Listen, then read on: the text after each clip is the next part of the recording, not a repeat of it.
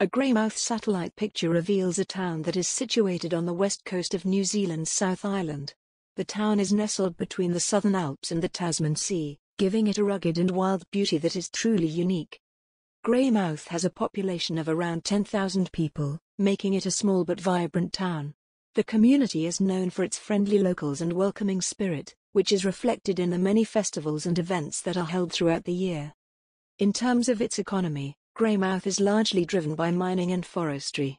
The town sits on the edge of the Paparoa Range, which is home to extensive coal deposits that have been mined for over a century. In addition to mining, GREYMOUTH is also home to a number of small businesses and industries, including tourism. GREYMOUTH has a rich history that is closely tied to its location on the west coast of the South Island.